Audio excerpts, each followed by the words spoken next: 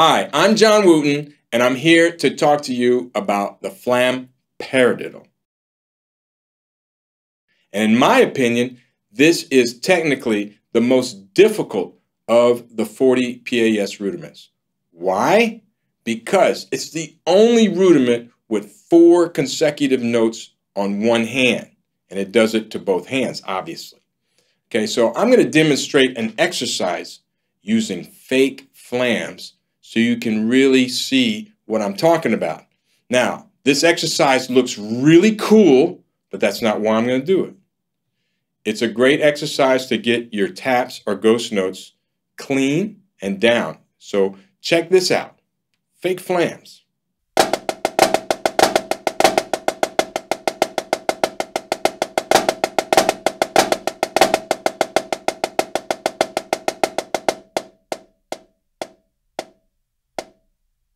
Now we're going to take the Flam Paradiddle and go slow to fast to slow. But let me warn you, the Flam Paradiddle is one of those rudiments that's really difficult to play fast.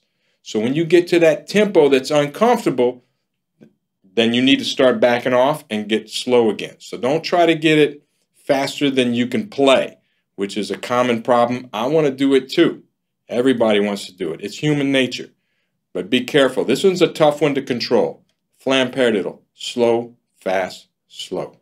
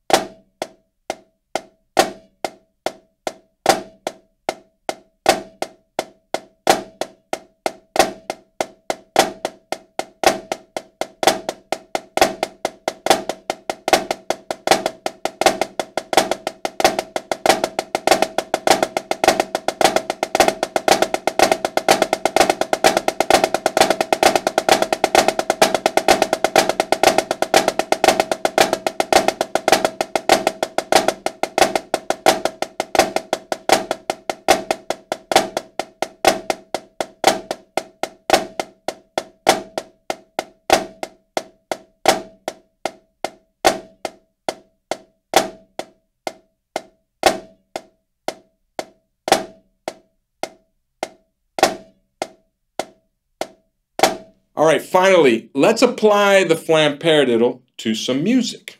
All right, here's a track from Dr. Throwdown's Rudimental Remedies book. This is lesson 19, Etude, at tempo 4 out of 7.